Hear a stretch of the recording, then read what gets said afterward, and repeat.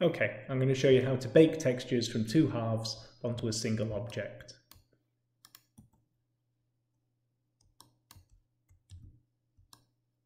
So we've got here an ammonite and we've got three things all in exactly the same place.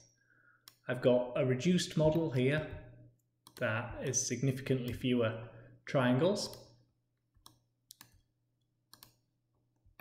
And I've got here two halves, a top and a bottom.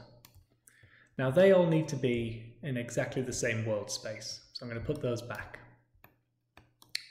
Now we need to UV map our reduced object, so we select that and we do Smart UV Project, off we go. That doesn't actually take that long here. I'm going to create a new image, this is in the image editor, and I'm going to give it a UV grid. And we'll call this Whole Mesh Text. We'll set it to 2048, you can set it to whatever you want, click OK. Alright, so we've got a checker grid with some dots in it. Our reduced, go to base color, change that to an image texture, and then change the image texture to whole mesh. And if we just hide top and bottom, you can see we've got that checker pattern distributed over the ammonite. Okay, so now what we can do is we make those visible, we select them in order, holding Control, so reduced is the last one we select.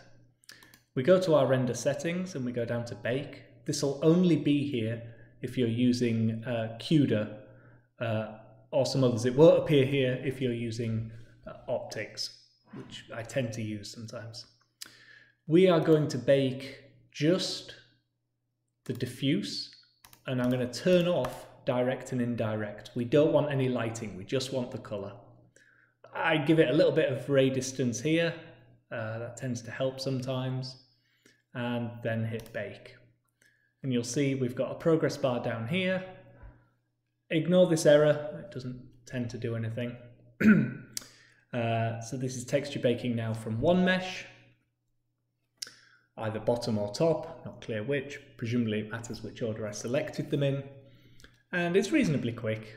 They're very high resolution meshes we're baking from, and so that's why this is taking a little bit of time.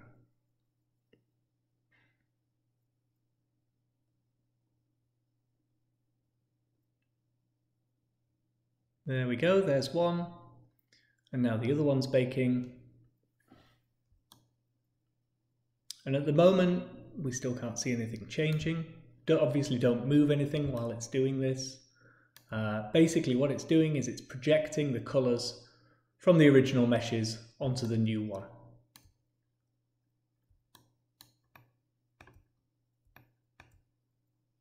And there we go. And you can see how that's all distributed on the texture. And if I hide top and bottom, you can see we've got a lovely mesh that's fully textured. This is also how you would bake normal maps, for instance. You would set up a normal map and so on, and then come here and bake from one to the other, from your high resolution geometry to your low resolution geometry. Okay.